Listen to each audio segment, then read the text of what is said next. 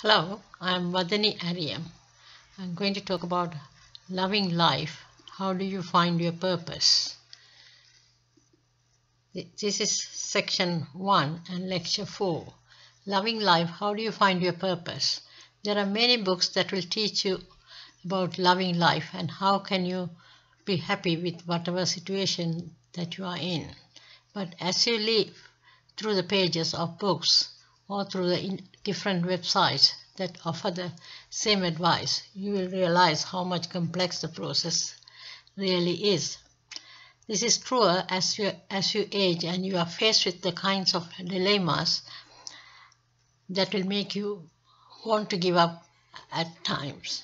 How do you think are you going to be able to move forward when life is giving you no reasons to do so? What will make you conquer the hurdles that you are faced with when no one seems to care if you do?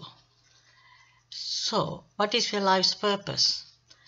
You will soon realize that this is one tough situation, but you must remember that you are not the only one who goes through such. If you feel lost and don't know what to do, one thing you can lead you to where you should go, that is your purpose. Life's purpose.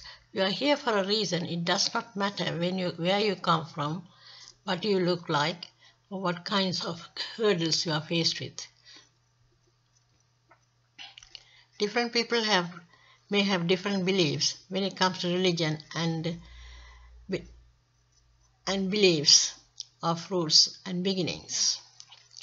But you have to find the one thing that will define you as you age. You have to find the reason why you are here in the first place. You have to know your purpose to know what life is heading you and where you want to be led. Here are some suggestions that you can take in order to start your quest into finding your purpose. Acceptance. You have to accept who you are, what can you do, and love yourself despite your imperfections. After you have learned to do this, you will understand things better. You will be able to look at things from a different perspective.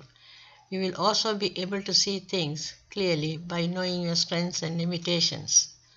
Gratitude. Look at things around you. Look at what you have and the things that you don't.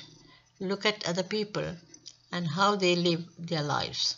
You must learn to appreciate the things that make you similar and sets you apart from the rest.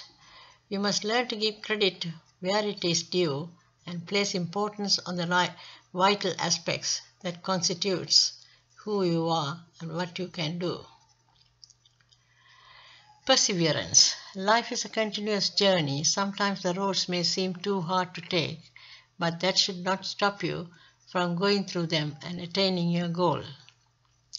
You must find a fuel or the force that drive you to keep moving and keep going on despite the situation. Just think about what you will gain in the process.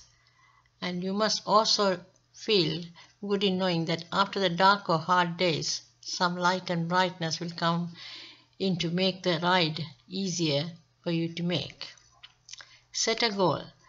Why don't you achieve in life? What do you want to achieve in life?